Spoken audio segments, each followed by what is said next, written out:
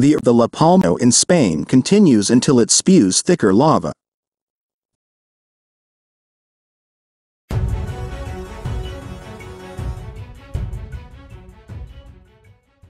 Geologists monitoring the Cumbre Vieja volcano on Spain's La Palma island said Tuesday's eruption was louder and more explosive than previous days, with thicker lava flowing from the volcano's main vent.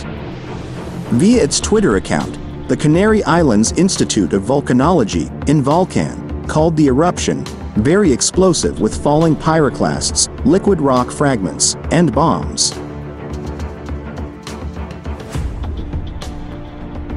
The agency released a video late Monday showing chunks of molten rock it said crashed into a wall more than a kilometer away from the vent, an example of explosive volcanic activity.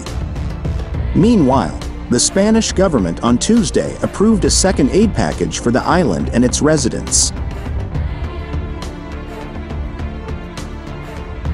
At a press conference in Madrid, Parliamentary Affairs Minister Felix Bolaños announced a package worth nearly $250 million. He said this was only an estimate, as it was currently difficult to accurately assess the damage caused by the volcano. He also announced a package worth more than $23 million to compensate the island's fishing and agricultural industries. Bolaños said most of the funds will be used to repair damaged irrigation infrastructure and rural roads. He said state-owned land would be exchanged so that agricultural businesses could continue to work far from areas affected by lava.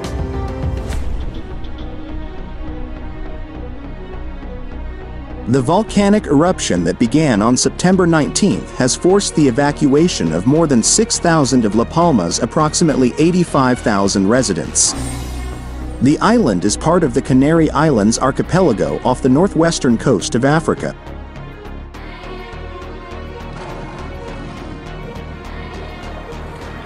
Newly formed islands like La Palma are particularly vulnerable to fast-moving landslides, something explored in the Naked Science documentary about natural disasters.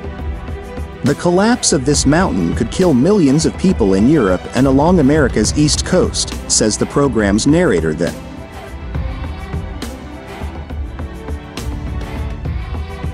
In the grand scheme of geology, La Palma is still relatively young, having just passed its 4 millionth birthday. It was created in the final stages of what geologists call the rock cycle. Several eruptions this time have formed steep cones with thick layers of ash around them and huge residual hills that appear ready to tip over.